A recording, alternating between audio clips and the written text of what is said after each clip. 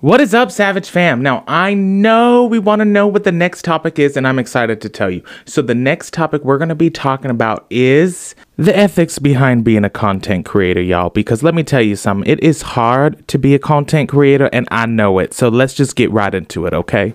When you first want to be a content creator, you guys, you seriously just want to figure out what your goals are. I know everyone thinks about like, oh, you have to find your niche. No. You need to figure out what your goals are. What are your specific goals of making videos?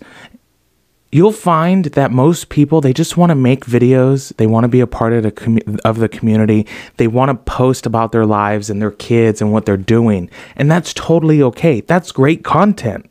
Then you got some motherfuckers. You got some people that have a little bit more, invested into this, that want to invest a little bit more. They want to have some sort of influence. They want to be able to not only post about their lives, but also affect people's lives and build some sort of self-branding of who they are. Then you got some people, honey, it is very confusing. Then you got some people that actually want to build like a business, a brand like me. I want a Savage Media company. I want a Savage Entertainment company. And that doesn't mean anything less of anybody else. It just means we all have different goals, but we all have a common purpose. We all have a common purpose with different goals, and that's okay. Once you establish your goals of what your content means to you and the journey you want to take it on, then you can decide how you're going to get there. Once you get there, honey, I'm telling you right now, it is fun, but it is a journey. And I know right now a lot of people are worried about following and the amount of followers that you have. And let me tell you something, it is important, but it is not the most important thing, honey. Let me tell you why. On TikTok, I went viral twice a week. I went viral so much that my following wasn't authentic. My following was hardly commenting on my videos. At the end of my videos, you can always see, follow for more.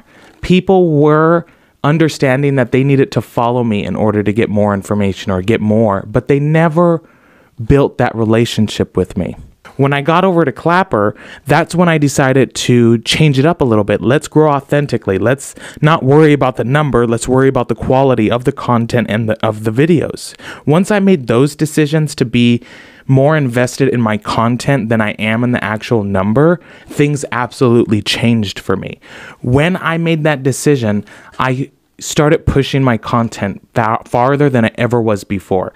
I always made sure that my videos were crisp, clean, and to the point, and to my satisfaction. And the reason I say my satisfaction and not perfect is because videos are always going to have something wrong with it. You're always like, look at the big movies, they make mistakes too. So your videos are never ever going to be perfect, but they can meet your standards if you push yourself hard enough.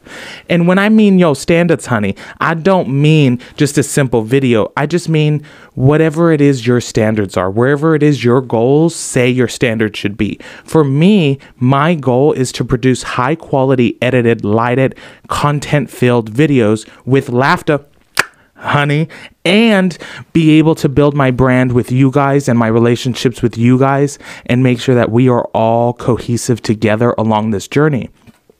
My brand is about unity, love, and respect of all people. And I've built my content around that, as messy as I am. You can do your brand. You can do your goals. Everyone can have different goals or different objectives. That's the great part about being on a platform with so many diverse people. You get so much different content from so many different people in so many different styles and in so many different ways. And you really cannot get that anywhere else.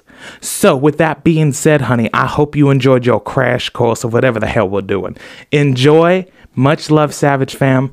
I hope it hits your heart.